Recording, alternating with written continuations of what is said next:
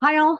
Today we're here to cover Sprint 16, where the goal was end-to-end publication integration. And here again is Tamsin. Consider that's after 2 o'clock today. So Tamsin, let's see how much you can give us in terms of your energy level. But show us what good things were accomplished in the second to the last sprint for this work cycle. I'll show up with the best energy that I can. Good. I know you will. I think I got it. So I guess since you've called out that our goal for both the work cycle and really this sprint was to do end-to-end publish, I'm just going to start by showing where we are on that. What our hope was for this sprint was to be able to take a collection and push it into an OAI endpoint. We have the OAI endpoint up. I won't bother browsing to it because there's nothing in it for the reason that I'm about to show you. And we have a whole bunch of infrastructure that's been built over the last few months to make it possible for us to publish a collection. I think we have demoed the existence of this publish collection button once in the past, but for some time it's been turned off as a feature. And we turned it back on this sprint. But what we'll see is that if I push it, we get a nice little confirmation box. And then you'll see that it just sort of stays there as the option to publish the collection. And what's happening here is that we've just not yet rolled out the configuration changes to wire everything together and make it so that the objects in this collection push out to the OAI endpoint. I was really hoping that I'd be able to merge the last little bit that makes this possible before we did this demo. But that's not the case, so I'm expecting that we'll have that this next sprint. And then there is a lot more work on publishing objects, both through this kind of collection endpoint and also through the workflows, which I'll say more about in just a bit in this sprint. So I think we're really hoping to carry a bunch of work that's like 90 or 95% done over the line in the next sprint related to this. But unfortunately, I can't demo an end-to-end publish for you today. What I can demo that's super exciting is that we are now generating our metadata from the configuration. I think I showed last time these fields. Let's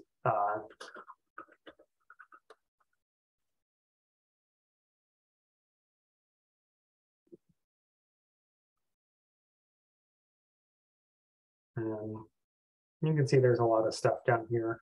There's not any like validation or related things happening here. The cardinality of these fields is configurable, but not a lot more.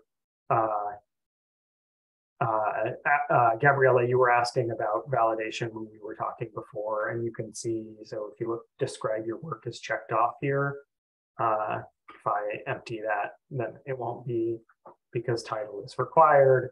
But that's the level of configuration for the form that we're bringing to the table right now. I'm going to go ahead and make this public because that's always fun to do. And you can see we got this metadata here. If I go back to edit, I can add further stuff here.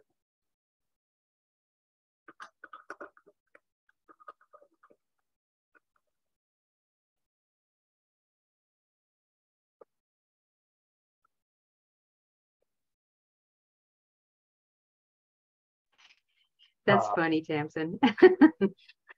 The physical description, you mean? Yeah.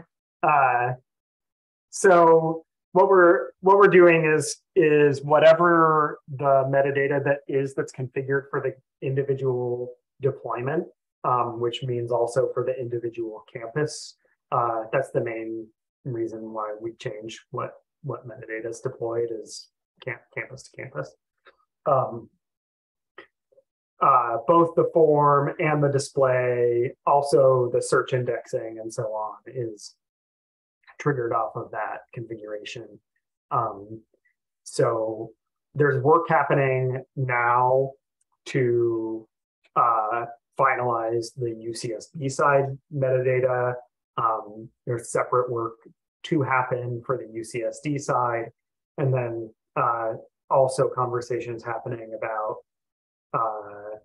metadata schema specific for the geospatial data. The way that the schemas get applied is kind of dynamic, so it's possible to have multiple different schemas applied to the same object, but the feature set for configurable metadata is coming along really well for what we scoped out for MVP. So that's super great. Tamsin, can I interrupt you real quick? Please do.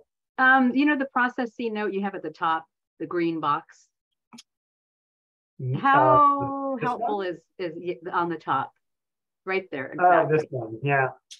I mean, is that necessary? How useful is it for me to know that that was a generic object I created and its ID is 503? I think that's a good call out, Gabriella. Why don't we adjust that a little bit? I think that these kinds of UI call outs are ones that I do want us to be making actively, continually. The more that we're demoing things, the more that this stuff can be polished. And like, this is just a flash notice for the work that got done.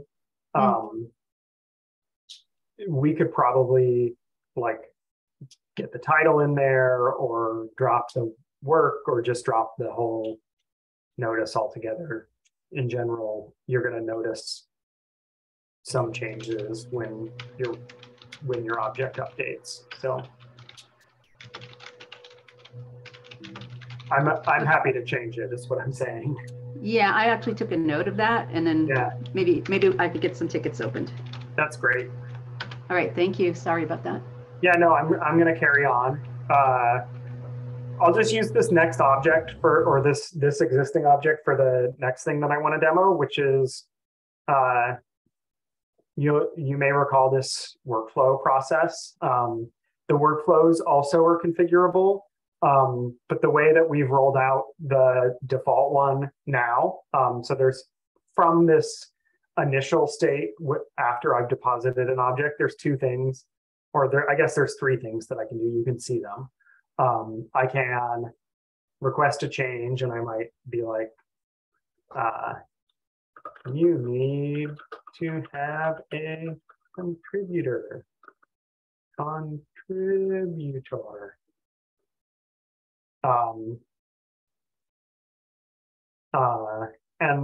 I can see that comment. And that sort of punts the action back to me, the depositor. I'm both the depositor and the reviewer on this item. But the notices are coming through. It's deposited and waiting for approval. Yeah, here we go. Deposited and waiting for approval. And we should probably flip this. Don't you think, Gabriella? Yes, the order. Mm-hmm. Anyway, I've asked for a change as the approver. So I'm going to go ahead and make that change.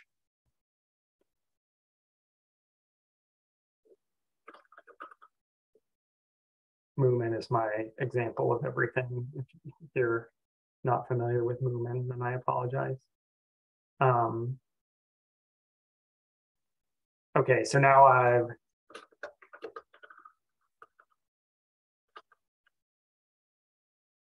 okay, so this is kind of the workflow. And when I approve this object,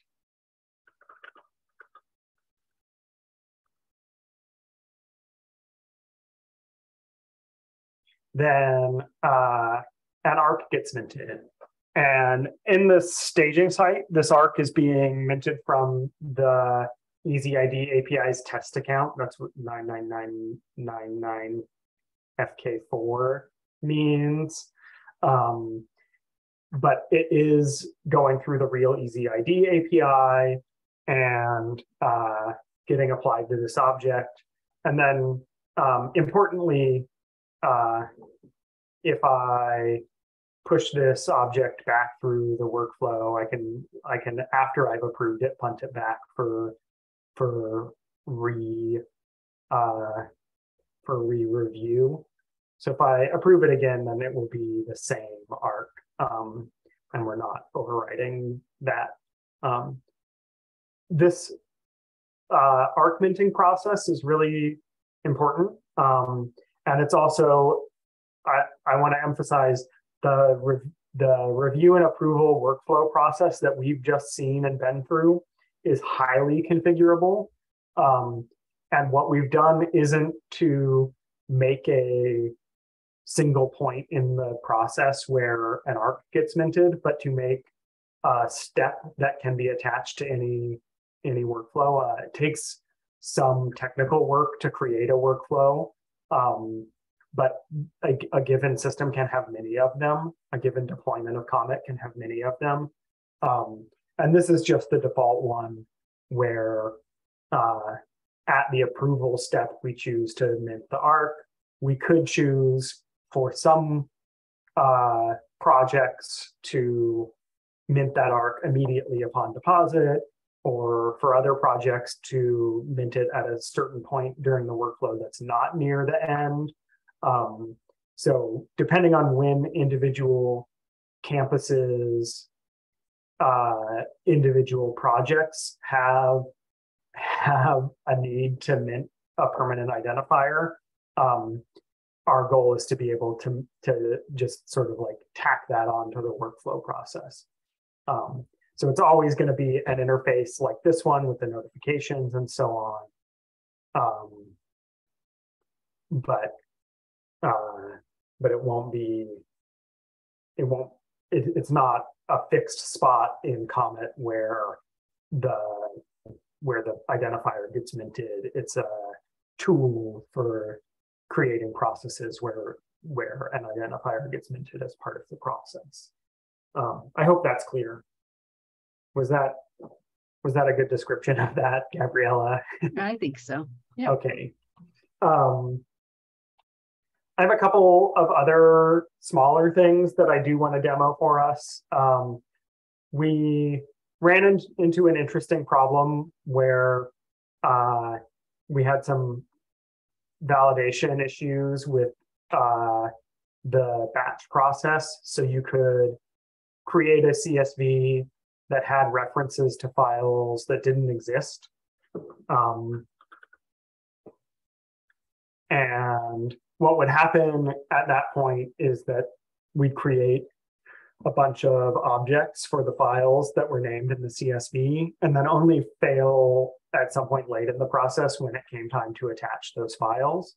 So we fixed that now. And if I submit a CSV that has references to files that aren't in the collection of files in the staging area, then we output a useful error message so that can go back for remediation, and we don't create any objects from that batch. We expect that there'll be more batch validation work that we do sort of on demand as we get a better sense for the kinds of batch processes that we will really run in practice. But this was a big one because we didn't want it to be the case that a whole batch of objects got created when something simple like a mismatch between the files and the files named in the CSV and the actual files on disk. Like, it'd be easy to choose the wrong file location here for the collection that you have and have that be a problem. So So this was a real minimum viable product evaluate or validation for this batch process. Okay. And then last but not least, we did demo this display of objects in a collection at some point, but we were having a little trouble seeing sub-collections. This collection actually genuinely has no sub-collections. So let's add one. And now you can see that test collection 2 is here. I think it's also possible for me to add this to test collection 2. And if I go over there, I can see that they're in each other now, which is kind of fun. There's no real restriction on the nature of the collection memberships. They can be configured however. There's no assumption of transitive membership, so it's not a paradox that collection 1 is a member of collection 2 is a member of collection 1. But I can now remove these from the collections, and if we go over there, you can see the membership is displaying like you would expect. So that's collection nesting, working pretty well, I think. So it looks pretty good to me. And I think those are the things that we finished this sprint. Our goal for the next sprint is, like I said early on, to be able to show this publish process. We aim to be able to show that in 3 different ways. One is that when I deposit an object, as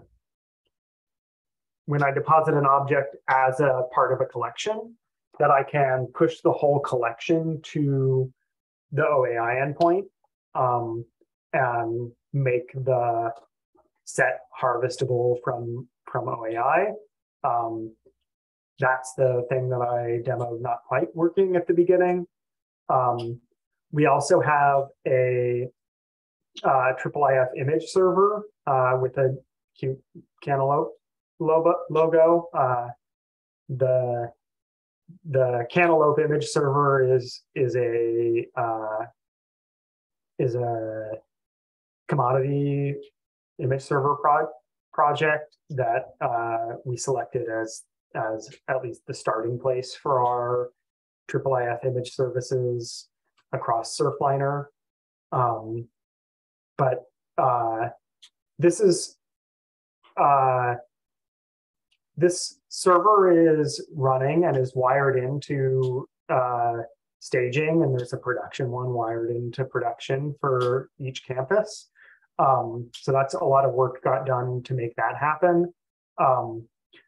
But where we got to this sprint was just far enough to make it so that we treat images that are deposited into Comet as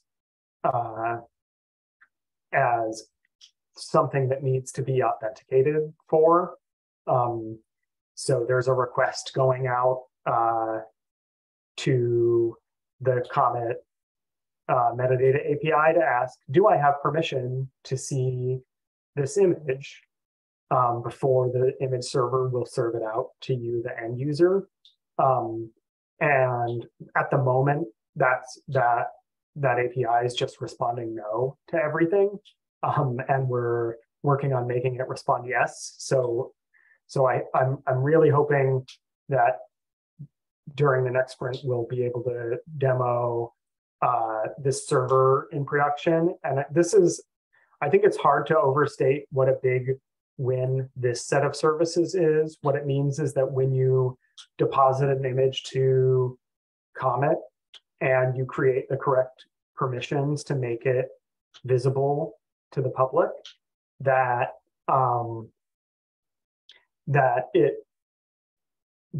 becomes usable by a whole range of services. Importantly, it becomes usable by a set of tools that can read the IIIF API. So one of those is called Universal Viewer, which we'll use to show the actual the image in this space here. So you'll be able to have zoom and pan from here. It's also it's also usable by tools like Mirador, which have features like page turning and annotations, in addition to zoom and pan. And last but not least, it's the integration point that we anticipate using for Comet integration to the Spotlight exhibits, the Starlight Project Spotlight exhibits platform. So that integration to, hiccup. And that integration to IIIF is a really big one for us that we're hoping to carry over the line. And then the last piece is that we are hoping to be able to show a workflow driven, using probably a second workflow, not the default one, a workflow driven publish to the GeoData platform. So that will look like depositing an object or a batch of objects, more likely, selecting, moving them through the batch workflow process, and at a certain point in that process, we'll make them visible in the Shoreline GeoData platform for, again, depending on the campus, for each campus. So that's what we're hoping to wrap up in the next 2 weeks. It feels very ambitious, so I'm going to hedge just a little bit about how much we'll be able to show you, but I'm confident that we'll be able to show at least some of that, and that will that if we're falling short on a little bit of it, that it will be in a pretty minor way, that lets us sort of continue the process of moving towards ingest to those platforms in the off cycle. So that was our sprint 16. We have one more sprint in this work cycle. And again, that end-to-end publishing in those 3 ways is our main goal. We have some other loose ends that we're trying to tie off. And we're super excited about all the work that's happened this work cycle. I agree. And I'm actually looking forward to the next demo because you're promising a lot of good things. I hope I'm not over promising, but I'm sure you're not. But I like to aim high. Well, I put the pressure on Tamsin by saying you're promising a lot of things. We're looking forward to a lot of things. No, I'm looking forward to it. You guys have been awesome and great work as usual. Thanks for walking us through this. Thank you.